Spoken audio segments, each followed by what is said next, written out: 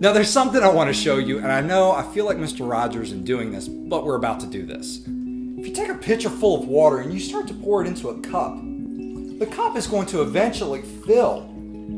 But if you continue to pour, the cup is going to overflow and get everything wet around it. You see, this is how it works. God's love is the pitcher in this scenario, and you're the cup, and God wants to pour His love out into you as long as you let Him. You see, we don't have to work hard at loving other people because God's love pours out into us, and that love pours out from us into everyone else. The key here is to be open to God's love in your life and to not have a broken cup.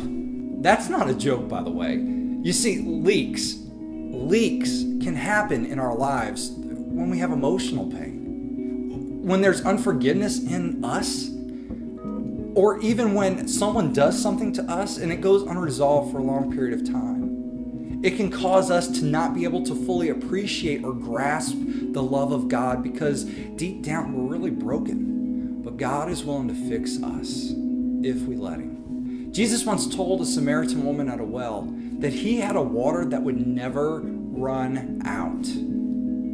God has love that will never run dry, and He wants to keep showering us with that love if we're open to it and we're willing.